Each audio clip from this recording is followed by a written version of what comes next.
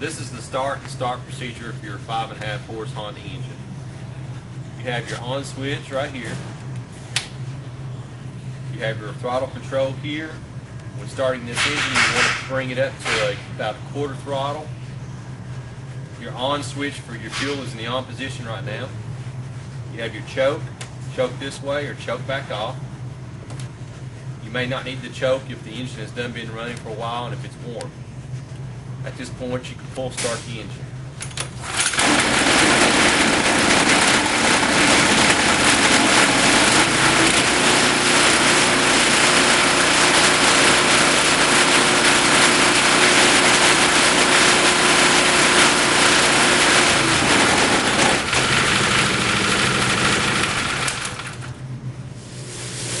When starting your cold water washer, it makes it easier on the machine to start if the trigger is squeezed so that it doesn't feel back pressure on the pump.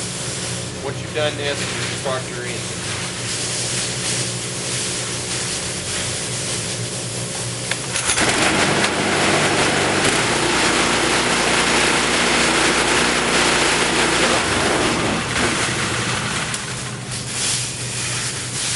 After you've started the system, you have the water coming out.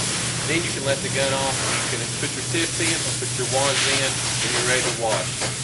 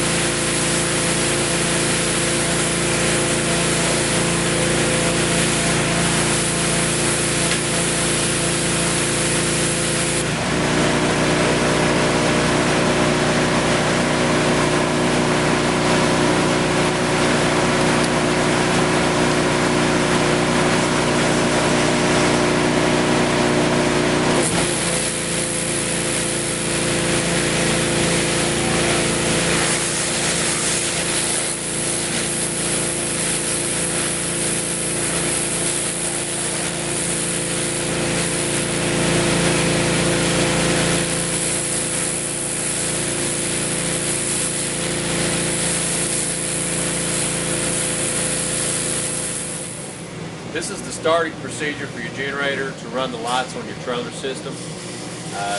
Back in the back right here, you do have your choke switch. Right here is the switch that will be turned on in the up position to start the engine, start the generator. At the top where your fuel goes in, you have a priming valve.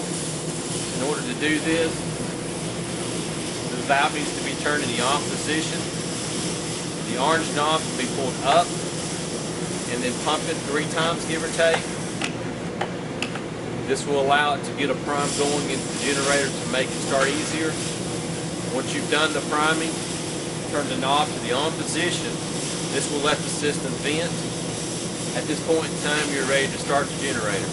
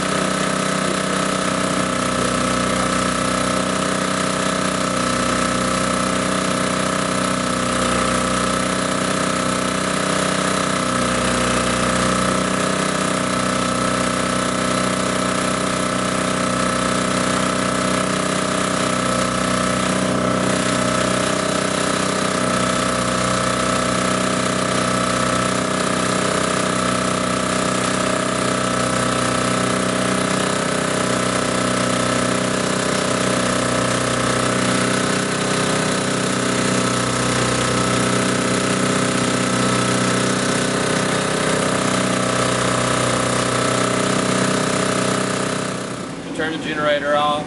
Below the pull rope is the off switch, rotated in the downward position. This will shut the generator off. It is also important that before using the lights on this system, or any other lights, that you make sure that you do have your generator warmed up, giving it plenty of time to be prepared to run your lights.